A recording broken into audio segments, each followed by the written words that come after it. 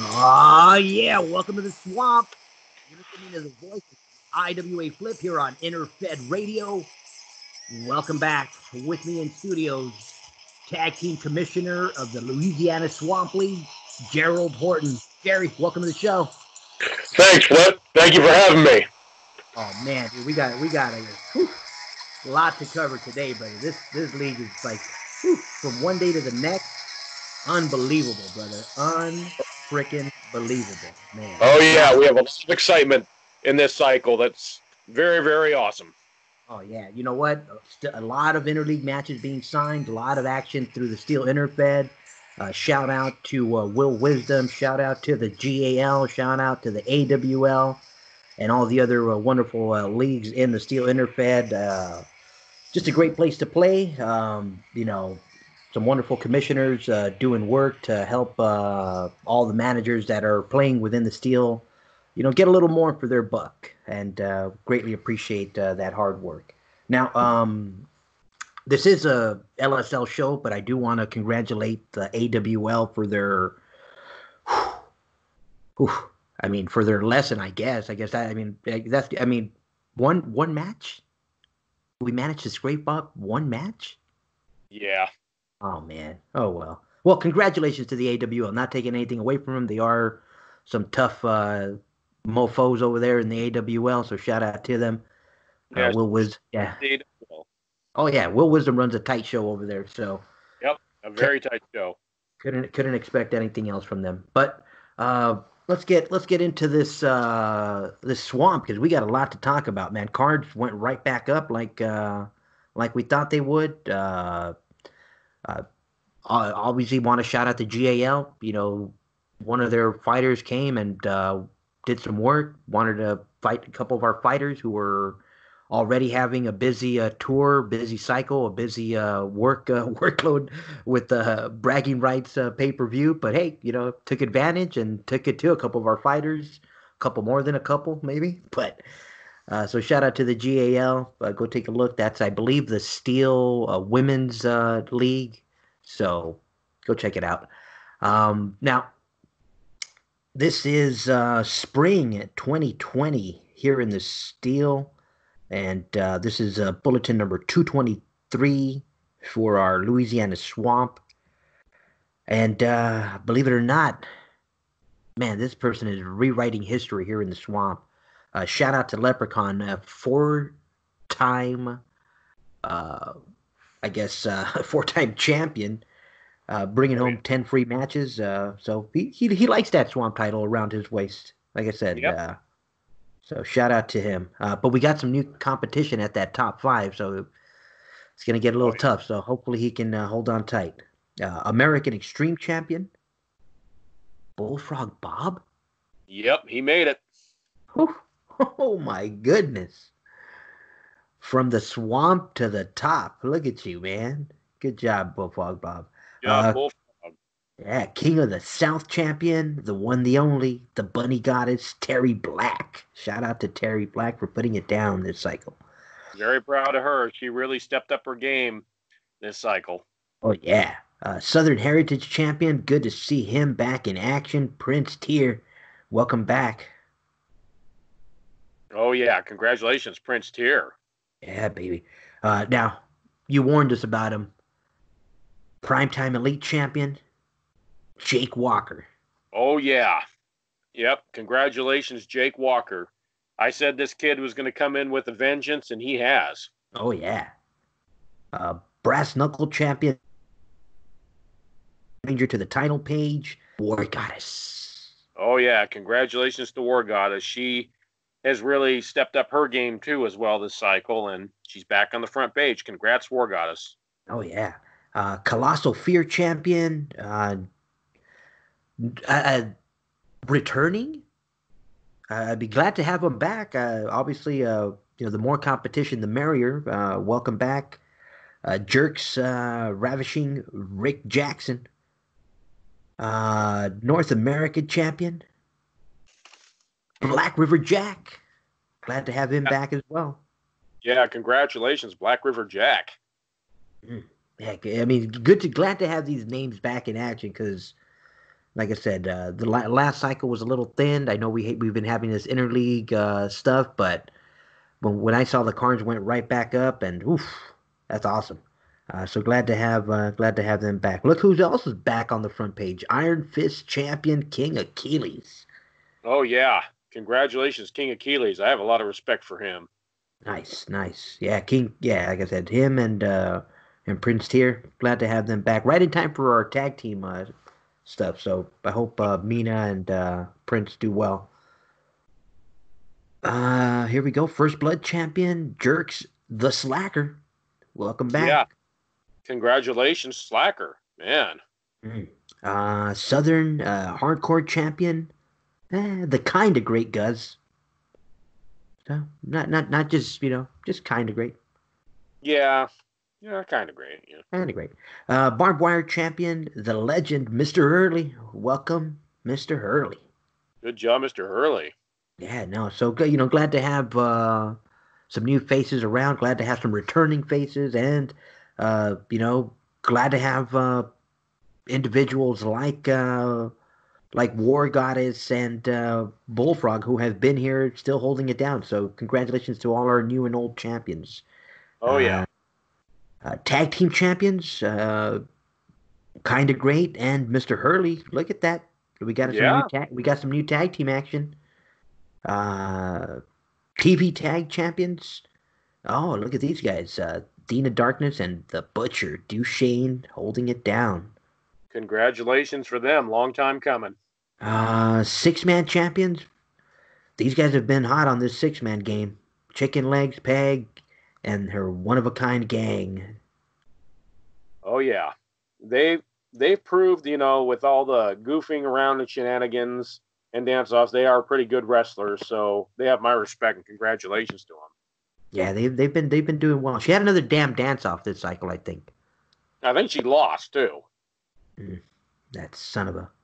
Anyways, let's move it along. The chicken legs. TV six-man champions. Look at these guys. See, I like seeing this trio right here. Whenever we get them in full swing, the king, the prince, and of course awesome Mina bringing home the TV six-man titles. Oh And yeah. battle. Oh yeah, definitely a big congrats to them. Uh, this doesn't happen often, but when it does, it's pretty cool. Also, bringing home the battle royal, Leprechaun, World Yeah. Swamp. Mm. He's been doing really good in those battle royals and the league title. He's got that formula no one else has. Yeah, oh yeah. So, shout out to him. Now, I touched base with Tim right before this. We went over a couple of the belts, not all the belts. I gotta double check for the G-Force, but I believe Tim said that he went inactive, and unfortunately nobody beat him. So Mr. Fantastic may be stripped of his title, and I believe Timothy had an eight-way, some crazy over the top match. Like I said, I'll wait for Timmy to post it so I don't spoil anything. But so should be fun to see what he has coming up. And these are commissioner titles. Again, we want to keep them with the active, managers, and we want to keep them with the ones that are interested in carrying them. Because that's who trash talks. Trash talks. So shout out to Mr. Fantastic. If you're listening, we hope you come back, and if you do, you'll eventually get a shot again. But our diamond drop wasn't contested. That's only Yeah, pay-per-view. When is our next pay-per-view, by the way, Terry? I want to say probably our next pay-per-view is going to be, I want to say probably in June. Possibly I'd have to touch base with the commissioners, but I want to say June. The June cycle sounds about right. But yeah, that's a perfect thing because summer is beginning right there. And yeah, and it also led some rivalries brew. I know we got a lot of great action brewing up right now, man. Fantastic. I know looks like AAA is going after the Reds. Looks like Catfish John renewed his rivalry with Bullfrog, so that should be interesting. Likewise, Bullfrog looks like he's going after John. So, oh man, a lot of fun, a lot of fun. I mean, Jake Walker, calling his shots and claiming gold. So shout out to Jake, phenomenal rookie, great upstart. And but let's keep going with some of these champions. I know the Flaming Rose wasn't contested. That's only contested at pay-per-views as well, right? Yes, the Flaming Rose. Yes. Okay, so the cruiserweight, we did hear from the commissioner of the cruiserweight, Mr. Robert Harper. He did say that he is working on a tournament. So those of you guys that consider yourselves cruiserweights, make sure you reach out to Mr. Harper. I know Horacio, the Sandman. I know he's looking for cruiserweight action because he said it in his trash talk. I know Night Hatcher is looking for cruiserweight action. So just some two of the people that I noticed that were looking for cruiserweight action within the trash talk. So I can't wait to see who else makes a bid for that. Obviously, we had the former champion Ricky Steamboat, who I know is also going to make a bid. War Goddesses expressed interest about being in the cruiserweight division too. Oh yes, you know what? I do remember him mentioning that. So yeah, so we definitely got some great cruiserweight action, and can't wait to see some more people declare for that tournament and see where that goes. So moving right along, the one that was at debate, and I think I confused Timmy, and I think when Timmy hears this, he'll understand that I forgot to hit refresh, and I was already like looking for the new Gator Bait champion, and Timmy's all like, no this, no that, and I'm like, I'm not seeing it. We're going back and forth, and yeah. I'm sure you were also texting him as well, right, Jerry? And you're like, wait a minute, like, check this one out. But yeah. we got to it, and we're just gonna break it down. So the Gator Bait is our 24/7. So the way we do it, using the HTML, using the find and the search, we go through card by card. And last cycle, Eric Fontaine became the new Gator Bait champion. So he's the one that we start with the search. So we searched him. Looks like he had a match, card number 1, and unfortunately lost it to AI's Poison 1. So Poison 1 became the new Gator Bait champion after that match, because this is a 24/7 match. It's pretty much contested for every time you step in the ring and any time you're around. So Poison 1 became our new search target. We looked for him, and believe it or not, he lost the next card number 2. He loses it to the phenomenal War Goddess. Now, War Goddess goes on a run, defending it, left and right. I think we must have counted at least 20 plus, right, Jerry? Yeah, 20 plus at least. Oh yeah, defenses. So she knocked it out of the park. So congratulations, War Goddess. Like I said, we know she's a fighter. And she didn't even lose it in a regular singles match. She gets pinned in a 6-man match by Paul the Butcher Duchesne. So, I mean, like I said, it's a 24/7, so it can be lost at any time, even in a 6-man or a tag match if she gets pinned. And unfortunately, she was the one that got pinned. So, shout out to the Butcher. Yep, have a lot of respect for him. So, Paul the Butcher Duchesne became and retained, because nobody else defeated him in any other kind of match thereafter. So, he's our new Gator Bait champion. So, congratulations there, Mr. Duchesne. Now, I'm not going to pretend like I know what the high stakes championship is. I know that's another one of the belts that was kind of flying around right now. But we'll wait for Timmy to explain that one, if it does return, or if he's just going to, see what he's gonna do. But anywho, so I'm not gonna get into that one. I'm just going down my list right here. That pretty much takes us over to your division, Jerry. And like I said, since we got you on, I'll let you cover your tag team action. How did your belts fare? Okay. Well, as far as I know, and everything's correct, I know the Extreme TV Tag Team Champions, the Luchadors, retained their titles. Again? Yeah. Holy moly. Now, I know we got a lot of people asking for shots because I did go over the trash talk. So a lot of people are asking for title shots. So in our trash talk edition, we'll cover some of that. Mm-hmm. And a lot of people are wanting shots. So, it's just a list that goes on, but I believe... or you may have to set up like a little mini tournament, like a 4-team tournament just to spice it up. Well, let these people, beat up each other before they get a shot at the now infamous Luchadores, man. Holy moly. And I believe we do have number one contenders for those titles now. Nice. Well, who was in the number one contender match?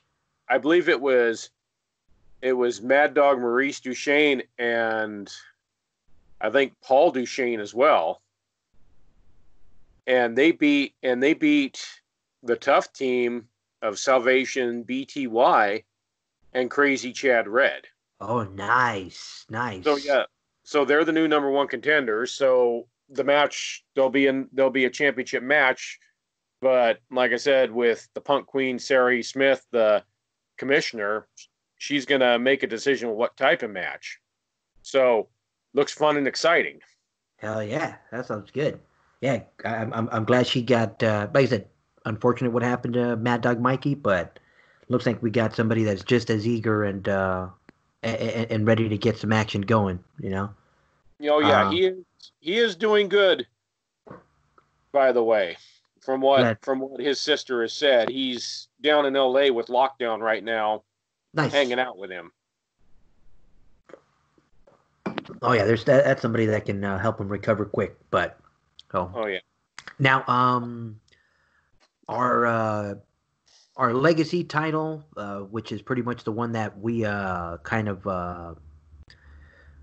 this is the one that we battle for between leagues, or another Steel Interfed league. Steel Interfed title.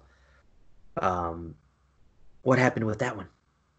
Well, at Bragging Rights, this was a challenge that came down from Will, Commissioner Will over there, and when we authorized it, it was the challengers of the AWL, the mysterious Madam Mask and her partner, the unpredictable Saber, against 10K's Dogman Montana and Bullfrog Bob. And the match was championship match. It was decided in Ultimate X, which, if people aren't familiar with it, the belts are hung up in the rafters, and there are ring ropes up there, and you've got to climb up there and pull both belts off to win. Well, both teams fought hard, but in this business, only one can win. So the AWL, which I considered an upset, Madam Mask and Saber are the new U.S. Legacy Tag Team Champions. Oh, shout out to them. Like I said, the AWL definitely came to play this cycle, and yeah, you can't hold it forever. One of a kind. So, yep. And now you said this earlier, but you said they finally got defeated. Oh yeah, our grand champions, our grand champions. Oh yes, they did. They were defeated. They fought hard, and I've got to give Leprechaun, the Indomitable One, and Hardcore Jeannie Lane all the credit in the world. They were mighty fine champions and were good defending champions, but this night wasn't theirs. So they ended up facing the team of Violent Victoria Red, Harry Greenwell, and General Chuck Mobley. They faced them in a ladder match, and both teams both teams fought so hard. I mean, this match could have gone either way. I mean, the favorites were the champs themselves because they were undefeated. But like I said before, on any given night, anybody can beat anybody. So they fought as hard as they could, and they were defeated by Violent Victoria Red, Harry Greenwell, and General Chuck Mobley. So those are our new six-pack challenge champions. Congratulations to them. Oh, most definitely. I mean, those guys held on for quite some time, and you know, to say you beat them is an accomplishment of its own. I mean, now I'll be honest with you. I'm gonna call out names. I think from what I was looking at the numbers, it looks like the Indomitable one must have been the weakest link this cycle. Cause yeah, I mean he had an off day. I mean it came down between him and Violent Victoria Red, and you know what? It was their night. Victoria Red snatched the belts down, and that was it. So yeah, he may want to take it easy on the donuts. Yeah, he may want to. We've talked to him in the locker room about that, and I've heard Commissioner Rob and Commissioner Punk Queen herself, Sari Smith, talk to him. You know, hey, you need to better your diet. He was just eating a big box of donuts. It's like, you know, and they warned him. But we will decide. The Punk Queen, Sari Smith, is really looking into putting some six-mans together because she was talking with all the wrestlers, like from 10K to the Bunny Trio, you know, just different people, and wants their input. So she's going to make a decision on new challengers for those titles. Oh, yeah. And, oh, yeah, she also made a decision, too. There was a number one contendership and everything for the U.S. Legacy titles, and it was the Catfishes, I believe. Catfish, I think it was Glenn and John, if I'm not mistaken. And they faced the team of the new tag team of Legion and Eric Fontaine in a Swamp Street fight.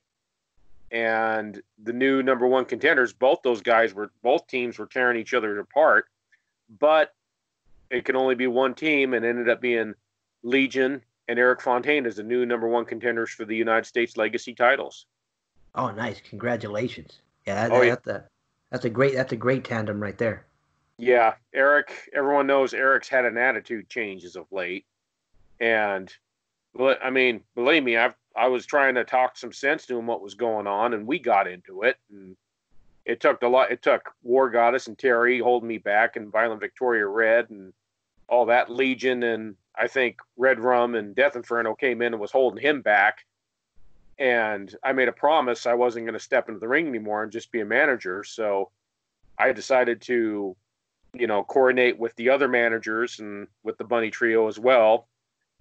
And especially Luscious Lori, who's now the other manager for the Bunny Trio. I still manage them, but she helps me out because of my other wrestlers that I have to manage also in AWL. So now, before I get into the women's division stuff, did you see we had the return of Polly? Oh, yeah, she came back. I was wondering, where has she been? I asked her, where have you been? And she wouldn't talk to me. Oh, man, yeah, she was heartbroken. I mean, she saw Fontaine turn, and she was just distraught. I mean, but we'll get more into that during our Trash Talk show. But let me cover the women's division. This is coming from Double R's report. Looks like at next pay-per-view, when the Steel Interfed women's title comes to the LSL, looks like Chicken Legs won the shot at that match. So congratulations, Chicken Legs. Like I said, she has been on fire. And then looks like at the next pay-per-view, or the next time the Flaming Rose title is defended, looks like Ellie May won the shot at that. So shout out to the Queen of Tag herself, Pigeon-Toed Ellie May.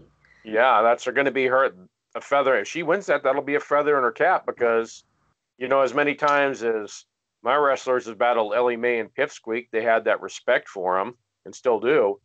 But, Ellie Mae, she's been involved in tags, but I always thought she could go so much more besides tags. I mean, I have nothing against Pipsqueak, but I think Ellie Mae was It's more. just very hard to wrestle when Pipsqueak is just, tight around her leg, but we'll see. But he's got to respect the fact she has a chance to become women's champion, and he, if he is for what? No, I don't. I for someone that pulled her in front of him to protect himself. Oh, dude, come on. You should know by now. Pipsqueak's just not a very honorable half. Well, it's sad that he's a half man already, but he's probably like a quarter man truly, because he's gutless. Yeah. He's gutless. He's gutless.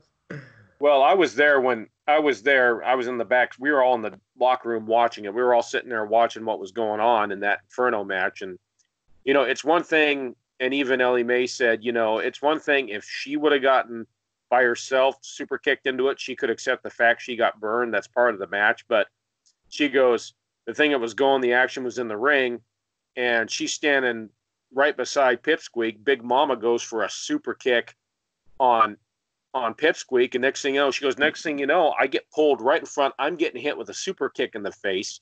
She gets knocked into the ropes and gets burned. Mad Dog Mikey, when she went down, he was one of the people who grabbed the towel and was running the ring, and there were officials, and Pipsqueak's running off, and when Mad Dog Mikey was staring him down, Pipsqueak gives him the middle finger and starts laughing. It's like, okay, that's it. That's cold and that's low. Oh yeah, it's bad enough. It's bad enough. He's 3'11" and a half, and he still and he still sinks even lower. Well, and then one of Mad Dog Mikey's acts was, after that happened, he's in the backstage area talking to the paramedics, and then you have Victoria Red, Tessa Red, and cheerleader Sassy Red wanting a piece of him, and he was I was standing there listening. He was like, okay.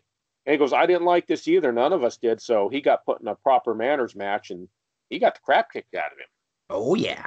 Believe you me. I think he got put through a table. They triple choke slammed him through a table. Well deserved, I might add. But I think Ellie Mae, I think after that, she's gotten more aggressive. She's got a better wrestling ability than I've ever seen. And she really doesn't need Pipsqueak being at ringside. She's kind of given that attitude like, if I'm going to do this, I'm going to do this on my own. I'll be there for you in tags, but I don't want you interfering in my singles matches. Oh, I don't blame her. Now, the only other match we're waiting for the results, obviously, from Kim to give us the result totals for this cycle, and then we can determine the winner of the King of the Swamp. So I think that's the only one we have pending. So, Jerry, any other commissioner news you want to put on this one for the listeners in terms of? Oh, wait a minute, we should shout that out.